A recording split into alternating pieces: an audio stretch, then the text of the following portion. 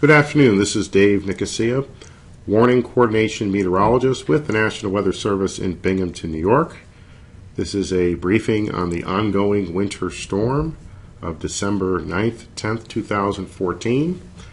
It covers our service area of central New York and northeast Pennsylvania, as you can see on the map. Some of the impacts: we've had very dangerous travel conditions already along Interstate 81 in central New York, north of the Binghamton area, up towards Syracuse, and along the New York State Thruway in the Syracuse area. This is a long-duration snowstorm, and it's continuing for the rest of the day today and into tonight. The heaviest snow has been in north central New York. The highest amounts have been over the higher elevations. There's been much less snow in the valleys. In northeast Pennsylvania, northwest to the Elmira Corning area, we've seen a lot less snowfall.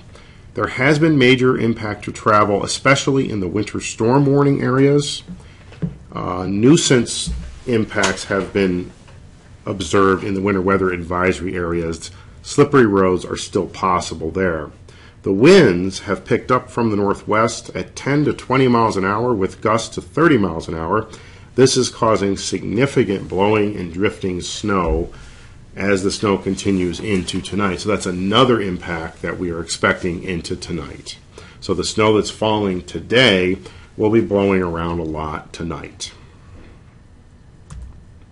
Here are the latest winter weather advisories and winter storm warnings as of late morning Wednesday.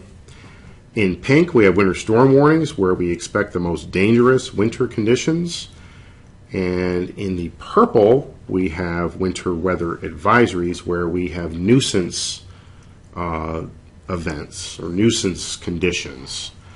These winter weather advisories are in effect for a few inches of snow and roads that could be slippery in spots. So if proper precautions are not taken in the advisory area, it could become dangerous.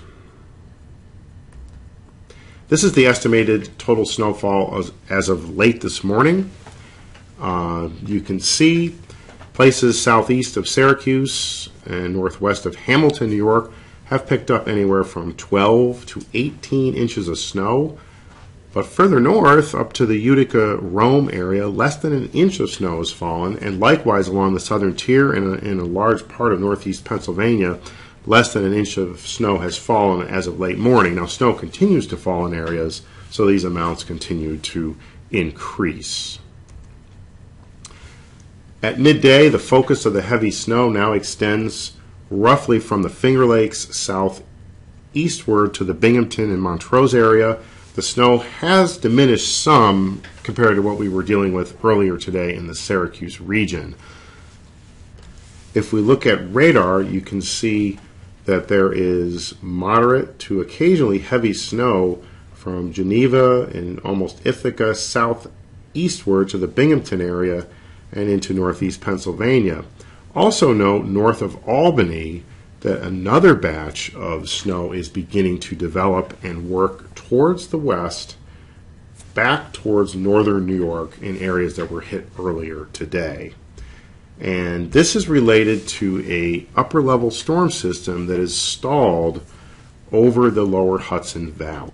As you can see, this is a map depicting the atmospheric pressure at about 10,000 feet above ground level, and it is showing an upper level storm centered near New York City. The green indicates areas of deep moisture and potentially moderate to heavy snowfall, and this is as of 1 o'clock this afternoon, Wednesday.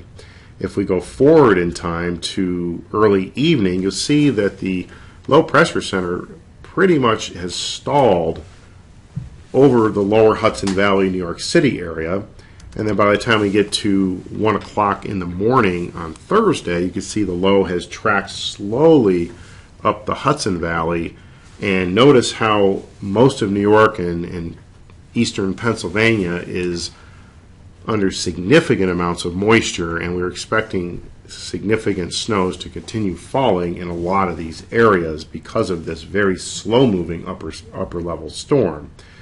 By Thursday morning, the storm then begins to weaken and the precipitation begins to taper off. So you can see later this afternoon and evening, we are expecting heavier snow across a large part of central New York, with lighter snows in northeast PA to the Elmira, Corning, and Bath areas.